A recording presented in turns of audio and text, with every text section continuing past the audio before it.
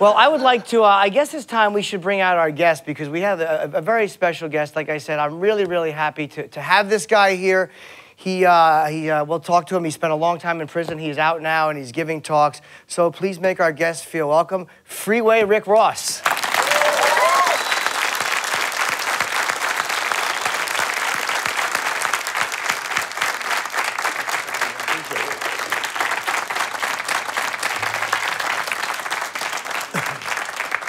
How are you? I'm good, I'm good, I'm good. Good, thank you for coming. Would you like some water? Yeah, please. Okay, good. You know, because you wouldn't want this done beforehand.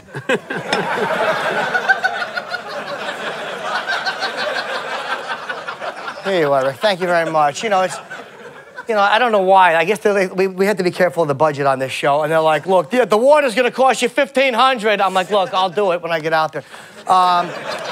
So where did you grow up? Los Angeles. And what kind of a place did you grow up? What kind of neighborhood?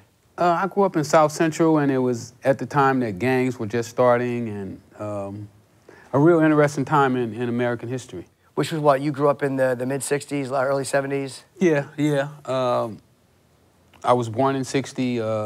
We moved to LA from Texas in like '63. Okay, so the gangs were, what gangs were around you when you were growing up? The Crips. Oh, it was just, I don't know why I'm acting like the gangs interact happily. Like, oh yeah, the Bloods and the Crips lived on one floor. It started off as the Crips, and then later on, a few years later, then the Bloods formed. Oh, they weren't even in existence then? No, the Crips were before the Bloods. Okay, so the whole neighborhood was those guys. So were you kind of expected to just to join that? Was that kind of like understood? I was planning on being a gang member. You planned on it? When I was like 10, 11, my goal was to be a gang member. As soon as I got it from under my mom's eye. Oh, okay. That was my plan. Did she hate the gangs? Yeah, she wasn't going for it. Because gangs are so violent now. I mean, I'm not saying that back then that they were happy-go-lucky, but were things as violent back then as they are now? Well, it used to be more fighting than guns, and when in LA it's guns. Yeah. They don't really use knives. No, and well, they can't really do drive-bys in New York just because, you know, it's like you're around the corner, you're stuck in traffic. You know, drive-bys in New York are a bad idea, you know. Pow! me.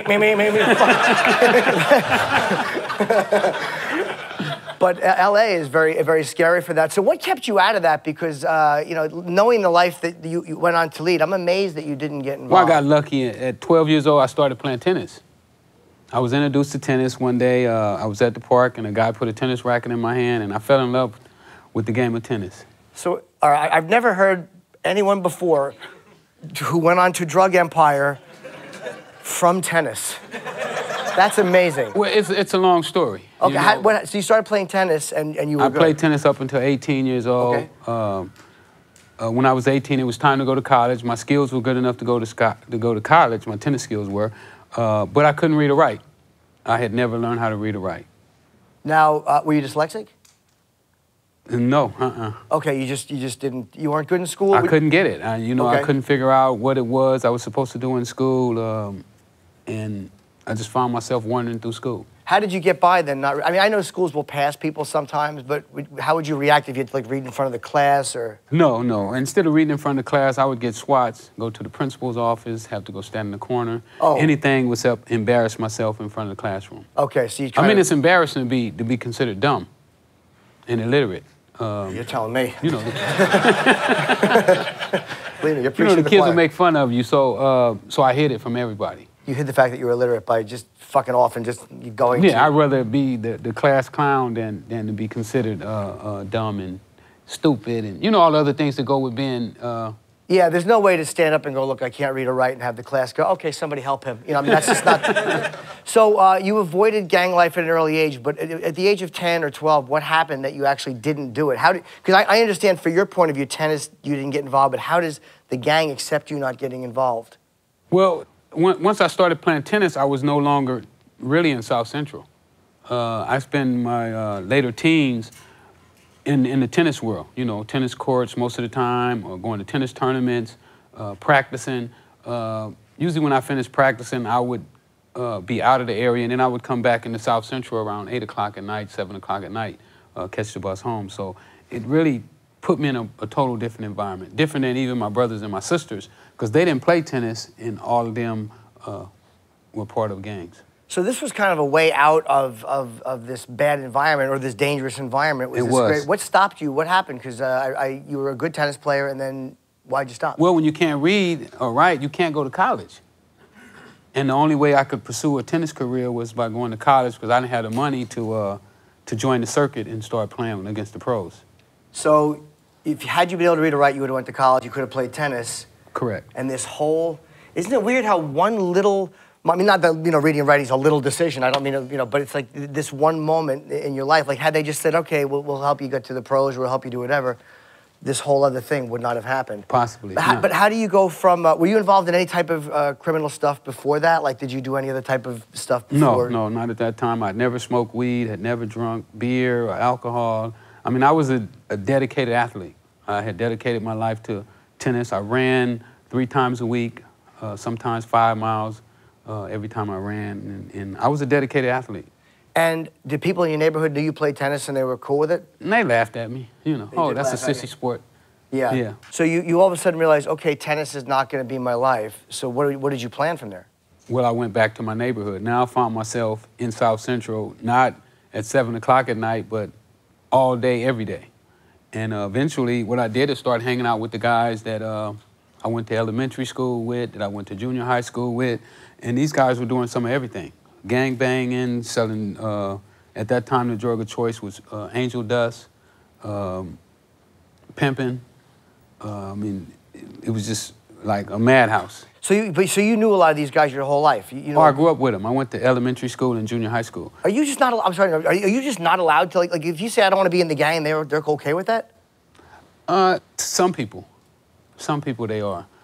With me, I was fortunate enough because my brothers and sisters were part of the gang. Oh, okay. So if one of your family members are part of the gang, then you can get a pass, what they call a pass, meaning that you can coexist inside of their community and they won't bother you.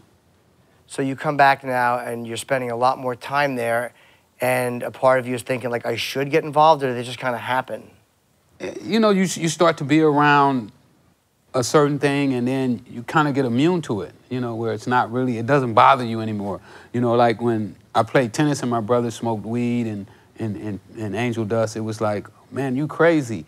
But then once you start hanging around them all the time, it's like, oh, it ain't so bad, They be whacked out their mind for a little while, but then they come back too. So you just kind of get immune to that environment, and that environment starts to wear on you. Did you have any, or see any violent interactions at that point? You must have seen some stuff happening with all Oh, lots of violence in my life. Starting when?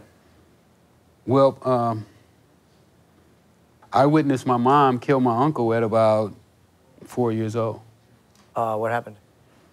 My uncle came home, he was drunk and in a rage, and he started to stab his wife, and my mom stepped in and tried to break it up, and my uncle had already knocked her eye out, and she had told him to stop and pulled him off of my auntie, which was his wife, and then he pulled a knife on my mom. So my mom grabbed his wife and got her behind him, and I was standing right there on the side of her when she started to shoot him.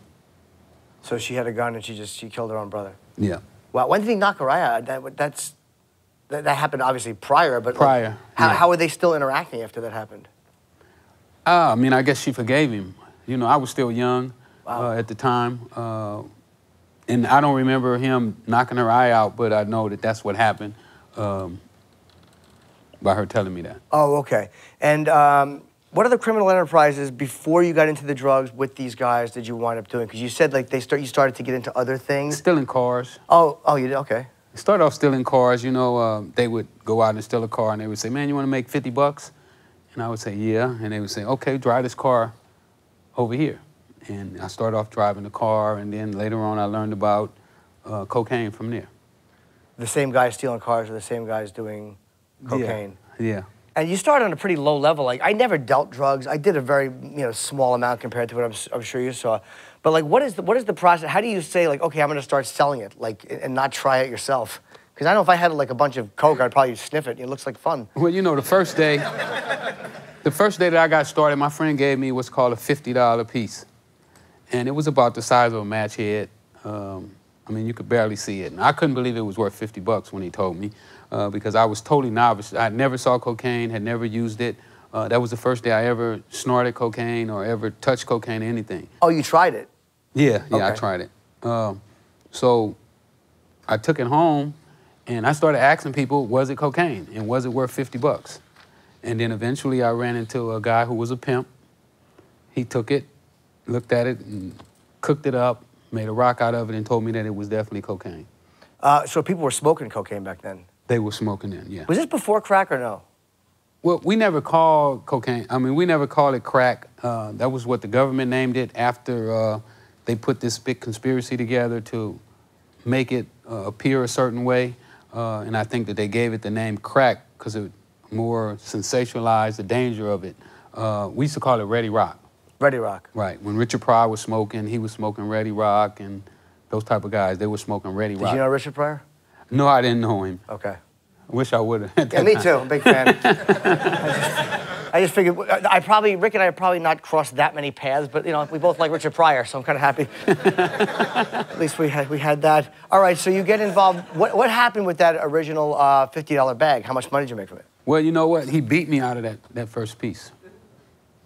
He beat you what? It was... Well, it was so small, right? So he tells me to let him sample it. So he takes a sample, he cuts it in half, and he takes a little piece, he puts it on his pipe, he smokes it, and he tastes it, and he goes through this little ritual that they go through. And then he said, you know what? I tasted it, it tastes all right, but I need one more hit to make sure that it's good. Because I don't know if it's cocaine or not. I'm not sure if it's cocaine, and I don't want to go around trying to sell somebody something and beat them out their money. And now Right. in L.A., you know, I saw a person get killed one time over $1. What happened? Well, they were arguing over $1, and then one of the guys pulled out a gun and shot him because he owed him $1. Do you know? It wasn't about the money; it was the principle. Oh yeah, no, I know, but but I'm wondering who remembers. Hey, that guy owes me $1. Okay, so you got this guy is smoking. You had a guy trying your coke to make sure it was coke, Yeah. and then you realized the error probably of allowing a drug addict to test your coke for you. Right. So he had a little bitty piece left, and he was like, "Man, you might as well just let me do all that, and I'll pay you Friday." Oh, okay. I'll pay you Friday. So was that the first lesson? Never believe that they'll pay you Friday? Exactly. So what did you do now? You're out 50 bucks. I'm out of the business. I don't know what I'm gonna do. I owe my other friend 50 bucks. So I'm sitting on my porch and I'm figuring out now what are you gonna do with your life? You just run your first endeavor in the cocaine business, and then the guy who just beat me out to 50 pulls up. He jumps out the car and he has another pimp with him. And this guy said, "Man, can you get me $100 worth of that stuff that you just sold Martin?" And I said, "I don't know, let me see." So I called up Mike, who was the guy I got it from, and he said, "Okay, I'll bring it over to him." And that was my first sale. Okay, because you kind of you didn't give him the drugs up front, so there's no way you were going to get beat. He had to pay for them when the drugs Right. arrived. The second time they paid for it up front. So. Okay, so you start with $100, $50 you get beat, and then you do $100.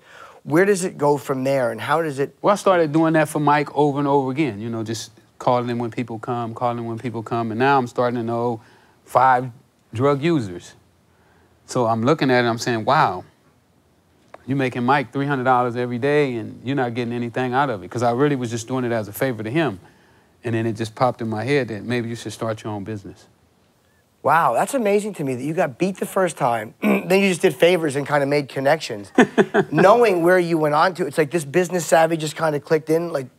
It just started clicking in, and you know, I started with $125. I went to Mike with $125, and I started with that, and you know, doubled it up, and next thing you know, I got $1,000, and then $2,000, and then $10,000, and because when I first started, I only wanted to make $5,000. Oh, you just said make a little bit of money. Yeah, I said, you know what, I'm gonna make $5,000, get my car running, you know, give me some tennis lessons, get my tennis career back on track, and I'm gonna be out of this, right?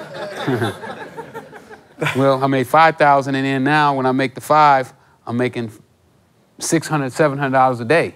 So I'm saying, wow, why don't I just make 20? Yeah. So then when I get up to 20,000, I'm making 2,000 profit a day. So I'm like, wow, let's go get 100. and then I make the 100,000, and it's like 100,000 how often? maybe a week.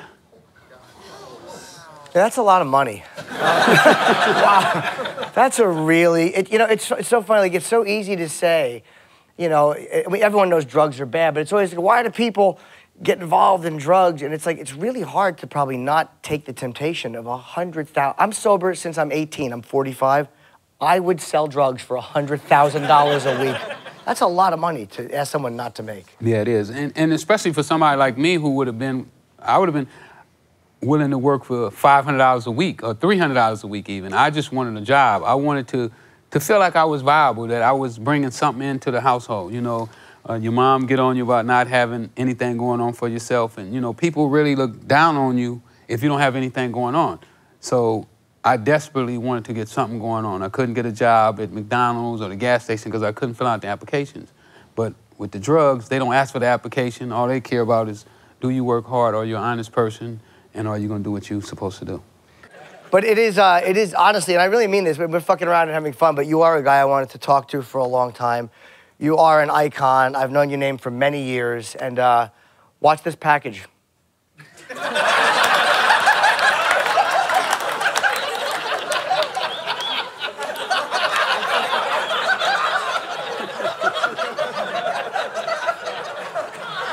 Do you want to say it? Because I'm fucking awful at this.